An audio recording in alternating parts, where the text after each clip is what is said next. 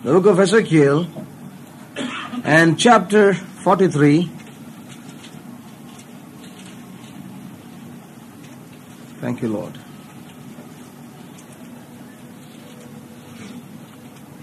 The book of Ezekiel chapter 43.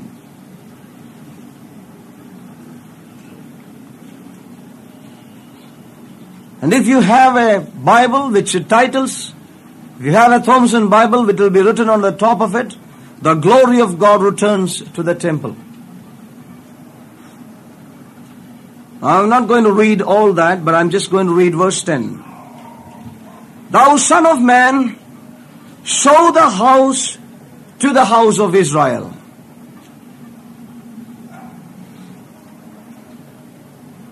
Show the house to the house of Israel, that they may be ashamed of their iniquities.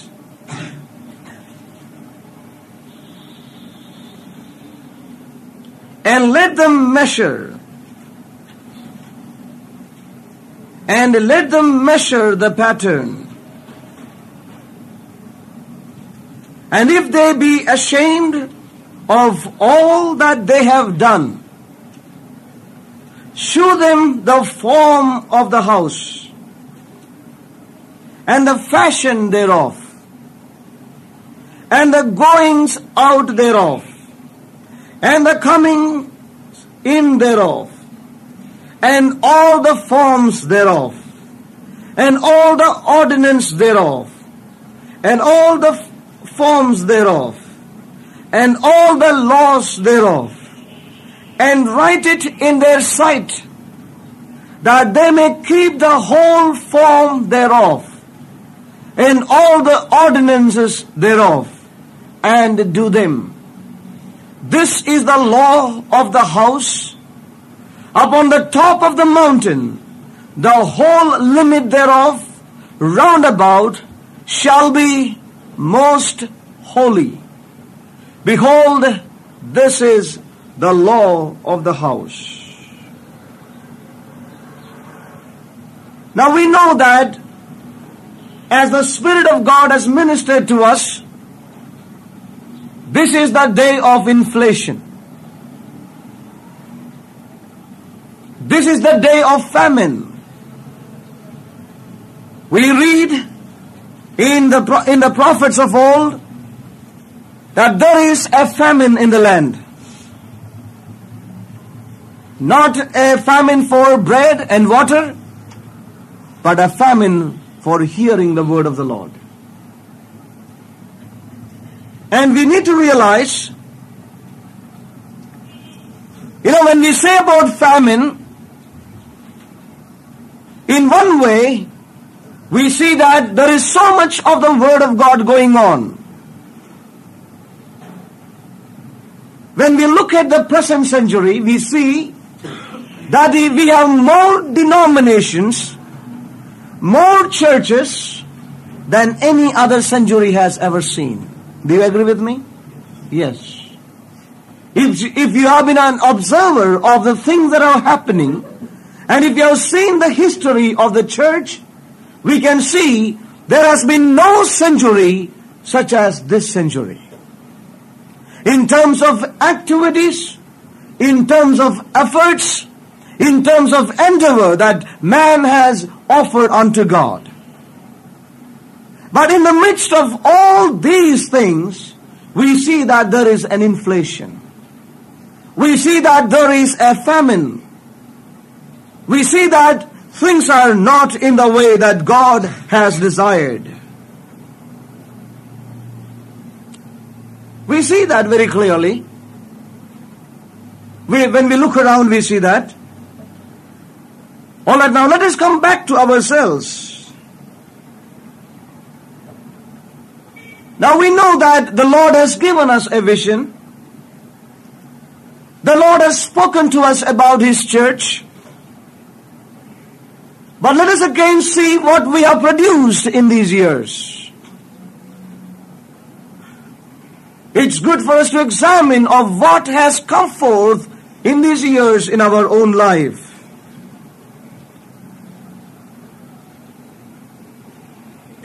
I think that's something that the Lord wants us to do. We need to realize, we need to take a stock of what is exactly happening in our lives and in the ministry that God has called us. It is true when we look around, look out to the world, there's a famine.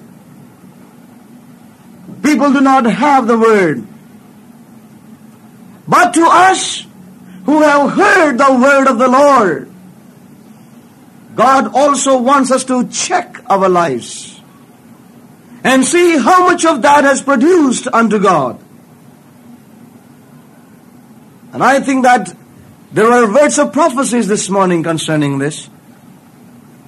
The Lord really wants us to check ourselves and see how much of that we have seen has become a part of our life in these days. And so we see that it is not as we have heard yesterday, it is not all that talky, but it got to be walky. It's not all that we talk about it, but we need to move in that direction and begin to produce in that direction in our lives as individuals and as a people. And I have no doubt that we will produce it when we will allow Him to produce it in us in these days. See, the Lord is really wanting us to realize that apart from Him, this life cannot be produced and formed in us. You know, as we have seen yesterday, you know, all our own way of thinking and struggling cannot produce it. God has said that He will do it. And we need to give ourselves to Him who is able to produce in us in these days. Now I'm sure that as we turn to the book of Ezekiel, there are few things that God wants to minister to us in this direction.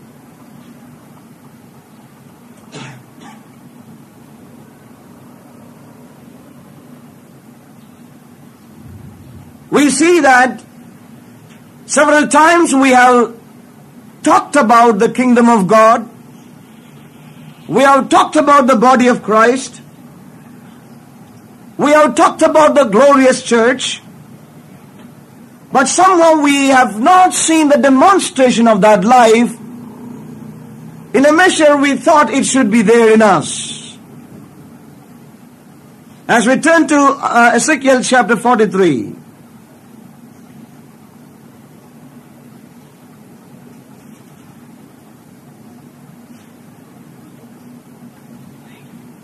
Verse 10. He says, Thou son of man, shew the house to the house of Israel.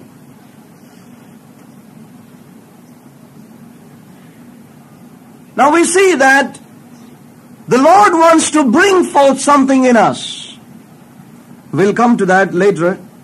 But we see the emphasis of the Lord is that we need to submit to what God is saying in this hour. What God is looking for in us is a total submission and a surrender to what the Lord wants to perform in us. A total submission. You know, when we turn to Acts chapter 1, we all know that portion. Someone please read Acts chapter 1 and verse 1. Acts chapter 1 and verse 1. And to do and to teach. All that Jesus began to do and to teach. So we see that even in the life of Jesus, He began to do and then He began to teach.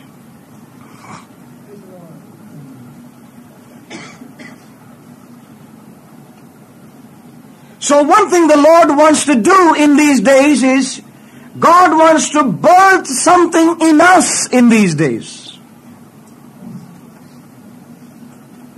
God wants to perform something fresh in us in these days, that as that thing will begin to work in us, it will also flow out to others around us. So the first thing is that God wants to perform something in our own lives, in your life and mine. God may form something, that He may birth something in our spirit in these days. It is not that we come for another leaders meeting and we hear a message and we appreciate it and we go back. But I believe that God wants to meet with us, and God wants to put something in you and in me. He wants to create something new in you and in me. Now sometimes you may ask me, how is it possible to create in 2 days? God can do that. God can do that. Don't try to bring God down to our low level of thinking and doing. We need to realize that God can perform it in these 2 days. You ask the man called the Apostle Paul. He did it in a fraction of a second. As he was walking, as he was going on to Damascus, we see that he met with this God, this Lord, the Lord Jesus Christ. And we know that that very day, God performed something in that man's life, that even if he wanted to run away, he was not able to run away. God is able to perform a thing in you. God is able to perform a thing in me. And I think that over the years, we have heard many things maybe. And in the spiritual backgrounds that we have grown, we have been told many things. But I believe that God is going to touch us in a fresh and in a new way. And God wants to deposit in you and in me something that would be something that which is born of God and created of God. That after these things, that even if you desire to go your way, you will see that you are tied and bound by God. That's what I'm trying to say to you. The ministry of the Son was so different. You know, sometimes some people would ask, was it possible for Jesus to say no to the Father's will? Now in the human way we can say many answers to that. But I can say one to you, that his relationship with the Father and the binding with which he has been bound with the Father would make him to say yes at all times in his life. And I have no human answer to it, but I would like to say that God wants to create in us that very mind that which was in Christ, which will bind us to the Father's will, like the Apostle Paul, who will cry out and say, Father, I want to do your will. You will send me to Jerusalem. I am willing to go there and even to be bound and even to die there. Hallelujah. Oh, beloved, this ministry is different. This ministry is different. And therefore, let us lay open before God's presence. I feel the presence of Him this morning. I feel the warmth of His expressions this morning. And I want to say that if we will allow God to perform, He is ready to perform this life in us. Hallelujah. So, beloved, let Him create within us something today. Let Him engrave something upon our hearts in these days. There is some word of prophecy, the word of prophecy that came, that He has written His name upon your heart. And I believe God wants to write it upon your heart in these days. But let us be open to God. Let us be open to God. You know, as we have heard, and as we also know, but let it be beyond just mere acceptance in our intellect, that we are living in the day of God's atonement. The day of atonement. The day of God's working upon God's life, people's lives. God wants to work. It is more than an intellectual apprehension. It is more than an intellectual understanding of the Day of Atonement. Rather, God wants us to realize that we are putting our feet on those grounds even in these days. God wants to perform it in us. So, let God create in us this hunger. Let God create in us this life. He wants to bring forth this in our hearts in these days. We know as the Bible says, these are the days where the hearts of men will fail for fear. And it's our prayer and it's God's desire that there will be people who will stand up in the midst of such a fear that is gripping the whole earth in this hour.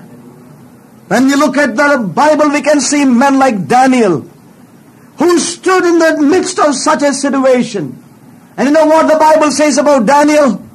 Daniel was a man with an excellent spirit within him, isn't it? Bible says that Daniel had an excellent spirit within. And I believe in this hour, in this time, when the hearts of men are failing for fear, that God will raise up God's ministries and God's people who would have an excellent spirit. And know one thing about Daniel, when you just think about Daniel, we see that he is a man, and he was a man who was the dissolver of doubts. In the palace of the king, when there was a doubt, when there was a confusion, when things were not clear, they always said, let us go to Daniel, for we know that he has an excellent spirit in him. Praise God. God's excellent ministry is going to be a people who have an excellent spirit within them. Even the spirit of the Son, who has an excellent ministry in the heavenlies, in the throne room of God. Hallelujah. God wants to deposit this in us in these days. God wants to create this in us in these days, that we may go out of this place in these days, being touched by God and created by God in us, something new or a new dimension of His life in these days. Let us turn again to, we will come back to Ezekiel. Let us go to another few scriptures. I feel led to go there. Let's go to Isaiah. We'll come back later on.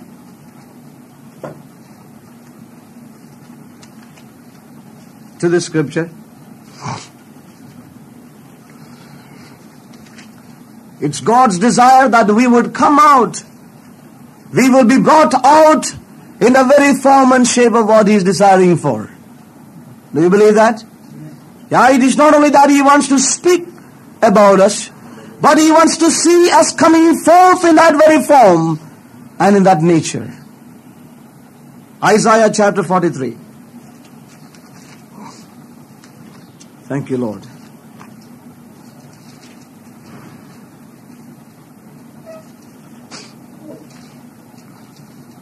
Thank you, Lord.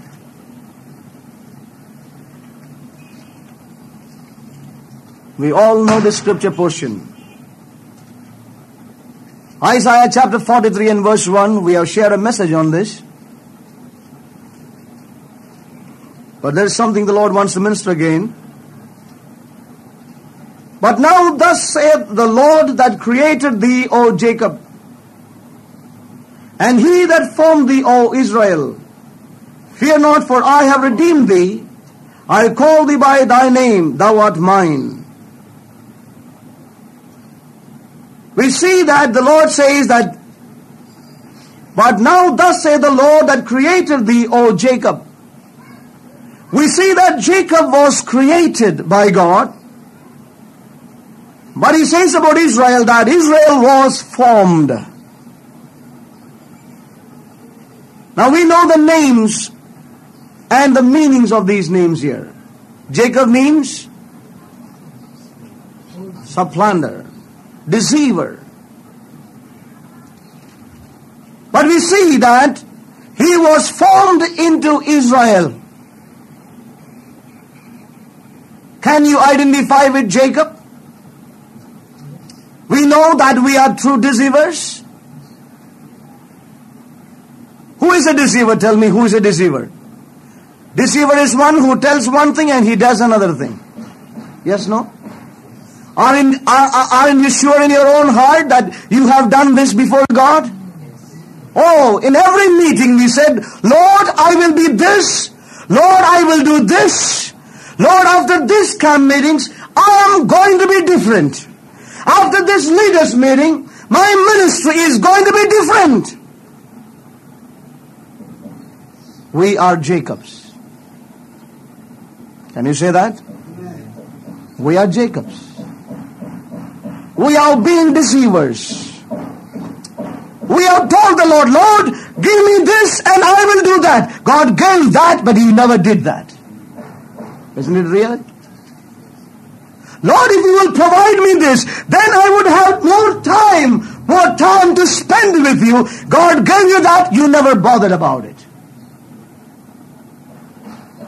Isn't it real? Isn't it right with us? Jacob is a deceiver. And we have not very different from him. But the love of God is seen there, that God knows Jacob. Praise God. God knows the Jacob from Hyderabad. God knows all the Jacobs seated here. Praise God. He knows all of us very well. The thing with my God, our God, is He knows the creation of Jacob. Praise God. There's someone who prayed prophetically. He said that, God, you know that how I have been made. Praise God. And I think God wants us to be true to such statements that we make before God. He knows what we are made of. He knows, and so we know that in that encounter, we don't want to go there. That's not our main part of the message, but, God asked him, what is your name? And he said, my name is Jacob.